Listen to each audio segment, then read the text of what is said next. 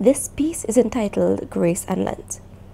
Lent, the time we're in right now, this self-reflecting time to fix our wrongs and do the right thing for Christ, like the fasting from the meat and sweets galore, praying more, giving to the poor, and acknowledging the grace of God.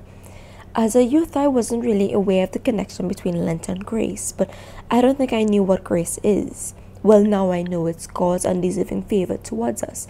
It's said perfectly in Exodus 34 verse 6, the Lord, the gracious and compassionate God, slow to anger, abounding in love and faithfulness.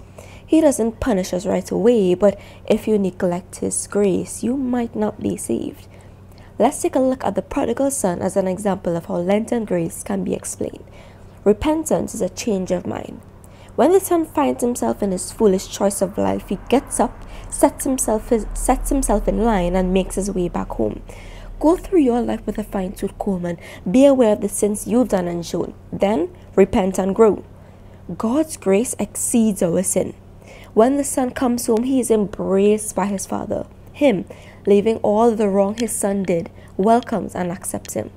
This describes exactly what God is. Despite where we fall short, we are showered in unmerited love and forgiveness.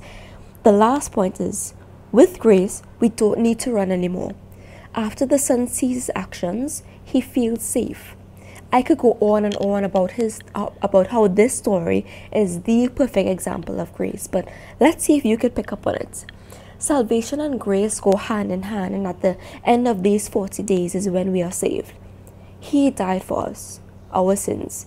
Think about that for a second. Someone dying for you to have everlasting sin-free life. Well, boy, that can make a grown man cry. So, during this time, don't neglect the grace of God and turn a blind eye to His favor.